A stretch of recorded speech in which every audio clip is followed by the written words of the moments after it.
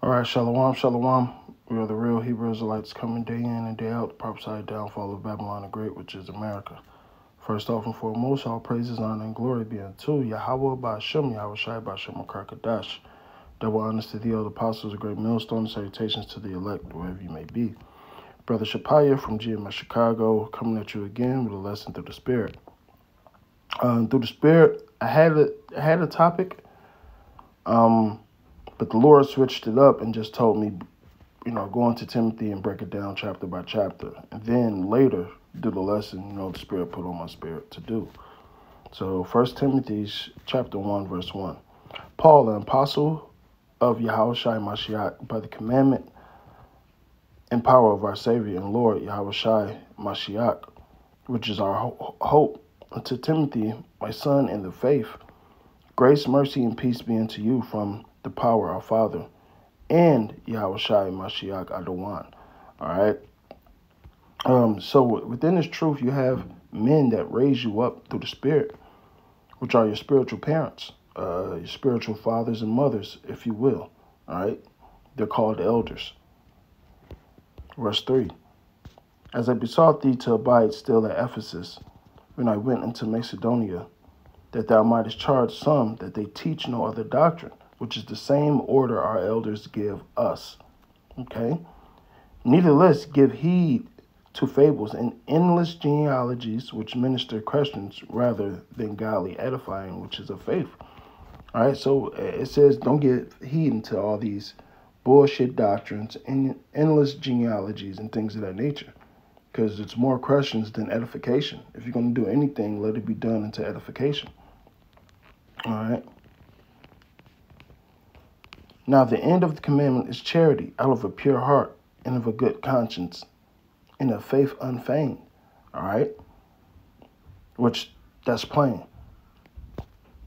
From which some having swerved, have turned aside to vain jangling. Now, let's go into the blue letter. And let's get this word jangling.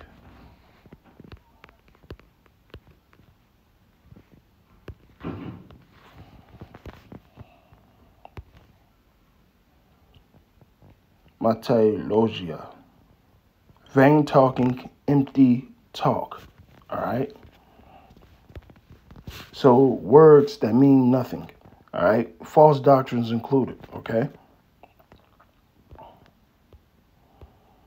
And here it goes, further explaining. Desiring to be teachers of the law, understand they're neither what they say nor what they affirm.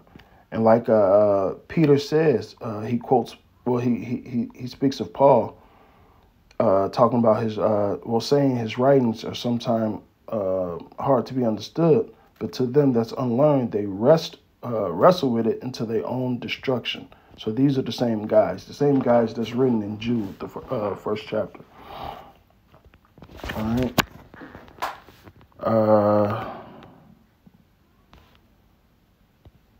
But we know the law is good if a man use it lawfully, knowing this, that the law is not made for the righteous man, but for the lawless and the disobedient, for the ungodly and for the sinners, for the unholy and the profane, for murderers of fathers and murderers of mothers, for manslayers, for whoremongers, for them that defile themselves with mankind, from man-stealers, for liars, for perjury persons, and if there be any other thing that's contrary to sound doctrine, right? Which some of these characteristics, some of us used to have, But guess what? We got the law and we corrected ourselves through the Spirit.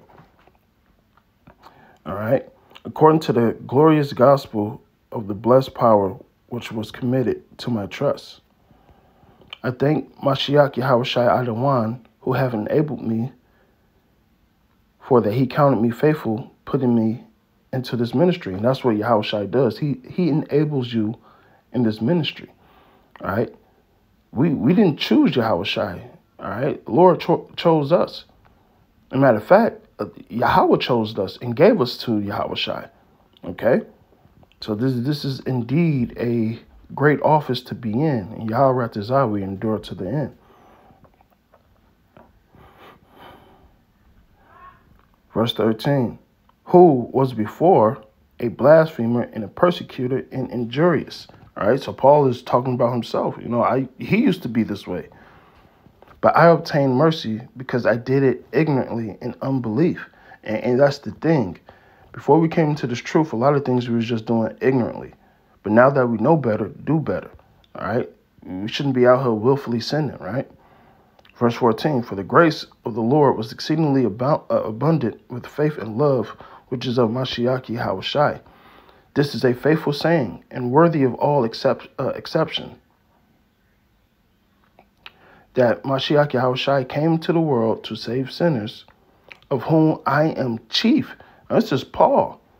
Paul, a doctor of the law, said, whom of all sinners I am chief. So if this is Paul, how much more us? All right? How much more us? Howbeit, for this cause I obtained mercy, and in my first Salakia, that in me first Yahushua Mashiach might show forth all long suffering, for a pattern of them which shall hereafter believe on him to life everlasting. Now to the King eternal, immortal, invisible, the only wise power, be honor and glory forever and ever. Amen. This charge I commit unto thee, son Timothy, according to the prophecies which went before on thee, that thou mightest, Salakia, that thou by them mightest wage a good warfare. And this is how our elders deal with us. All right. So by these prophecies, what it says, that thou by them mightest wage a good warfare. What else did he tell Timothy? Fight the good fight. All right, endure hardness is a good soldier. Finish thy course, right? Holding faith and a good conscience, which some have put away concerning faith, have made shipwreck. And that's what happens in this thing. All right, as Paul said in the earlier verses, when they turn into vain jangling, a lot of these guys lose faith. All right? A lot of these guys just simply lose faith. Of whom is Hymenaeus and Alexander, whom I have delivered into Satan, that they may learn not to blaspheme. And that's very heavy because that happens. All right, through the Spirit, we've delivered people into Satan because they was just going the fuck off, blaspheming the Spirit and the doctrine. All right? And where do you see these guys today? Not in the truth, not doing the work. They scoff for a little bit, now they ain't there. Those are examples of who not to be. Or how not to fucking act. Okay? Hey, so with that, I pray this was edifying. Shalom.